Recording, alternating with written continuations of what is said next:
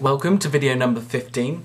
This video is a special video for students that have just done their C3 2013 June exam. This exam caused an uproar almost instantly. Twitter went nuts, hashtag C3. You can have a look at some of the posts that are on there. Some of them are actually quite funny. I won't endorse the language used on other ones, but have a look for yourself. And also BBC News has even picked up on the kind of anger and the emails that have been thrown around about how awkward this paper was. Now, unfortunately for Edexcel, this wasn't a standard paper because it was a substitute paper.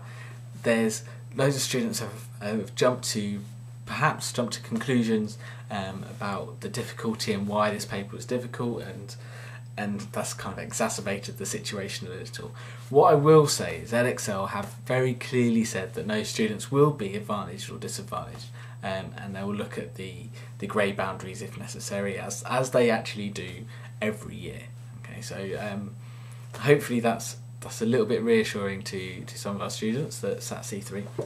I do think that the paper was written in a very different style, and the question I'm going to look at in particular had a bunch of elements that were slightly unusual, which I know could have thrown off students, but actually as I go through it, hopefully you'll recognise that the maths involved in it was similar to other papers, and actually for question 8 on a paper like this, the maths turned out fairly reasonable. But I do understand why students might have read it and been confused. So a couple of things I want to mention about the paper. Firstly, question 8 in particular, loads of students said, why is there mechanics in the paper? Firstly, it's not a mechanics question.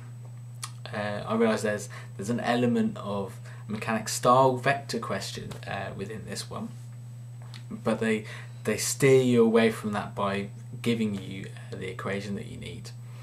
In fact, they ask you to assume a particular equation, which saves that kind of mechanics process.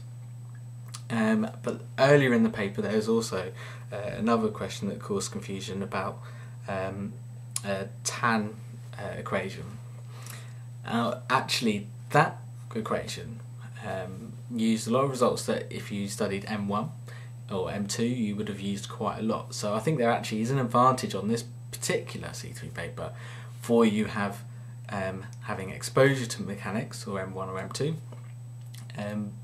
but I certainly don't think that would have given you any significant advantage, and it certainly isn't directly to do with question 8. So what I'm going to do is I'm going to show you the question, talk you through it, and add in a few extra bits as to why I actually think that this is a pretty good question. Mathematically and from a teacher's perspective, it's a very nice question. So we'll go through that now. On the board is a diagram that is given to you in the question. What I am doing is adding on a couple of points and labelling a couple more sides so that I can show you why this question works and why actually this question turns out to be very nice. Actually, to some extent, quite impressed with the person that wrote the exam question here.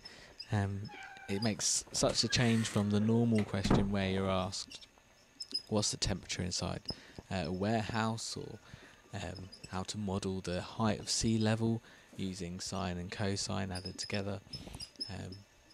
This just turns out to be a little bit different and a bit more realistic. I do realise I just said realistic, and the idea of working out some C3 trigonometry just so you can walk across the road and take a picture instantaneously turning around and getting your camera ready seems a bit ridiculous in itself. My advice to you though, if you are taking a picture of someone running a marathon, if you cross the road earlier, give yourself plenty of time, it might be a bit more sensible. And it saves you having to take your FX85 GT with you.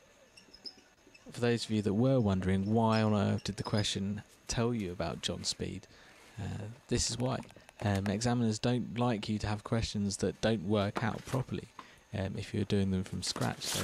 They like everything to tie together, even though the situation's a bit hypothetical.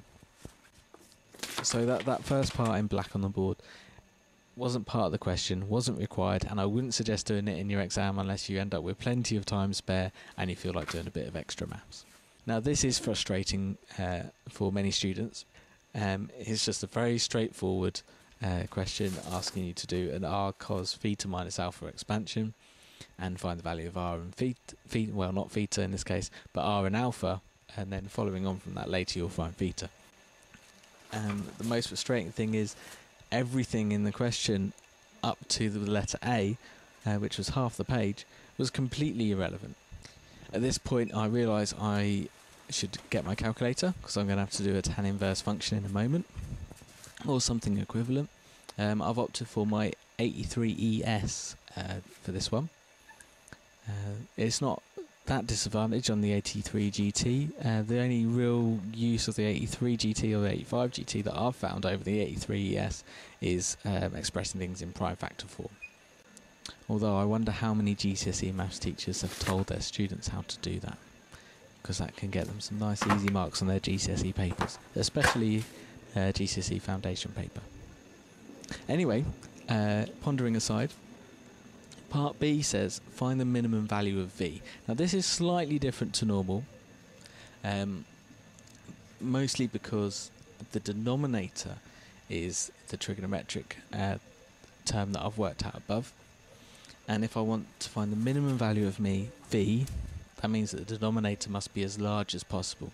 In this case it must be 25, because the maximum value of cosine, regardless of the term inside the cosine function, is 1. I'm not too keen on how the question now asks you to use an answer that you worked out in Part B, which relied on an answer you worked out for Part A. There are a few steps here that relied on you getting the first bit right. However, because those first two bits are quite trivial, and it is a later question in the paper, I do think that is quite fair.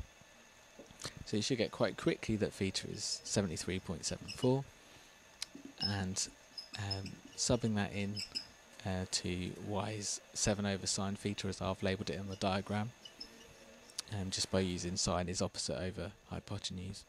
That turns out quite quick to be 7.29 metres. Again, because this is contextualised, actually gives you an opportunity to think whether it's realistic or not. Part D then gives you a bit of a break. If you have made a mistake, maybe in Part B or Part C, then Part D gives you a fresh start, and it says given that the speed is 1.68. So essentially that gives us a value we can put into our equation for V. So I'm looking for the equation 1.68 equals 21 divided by, and then my answer from Part A. A quick rearrangement of this, which I did wrong, so you can all have a little chuckle at your maths teacher at this point for a moment. I quickly spotted that I did it wrong when I typed it in the calculator and got an answer that I thought was ridiculous. I quickly realised my mistake. Some of you might have spotted it already. I ended up with a reciprocal of what I actually wanted for the value on the right hand side. But at this point I'm looking at what the two possible values could be. I've drawn my cosine graph. Now you can get an infinite number of solutions from a cosine graph.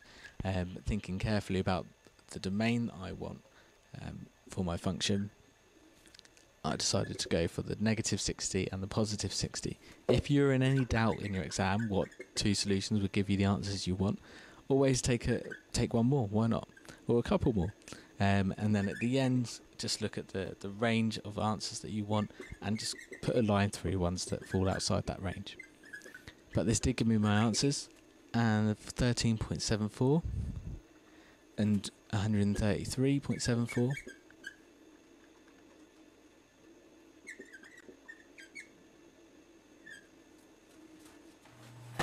So if you've made it through my description of that question, the chances are you have done C3 or you're a C3 student and working quite well. And so I have a C3 question for you. This question looks quite simple, but don't be fooled. This is definitely a C3 question. Uses some quite clever trigonometric identities to solve it. And here it is.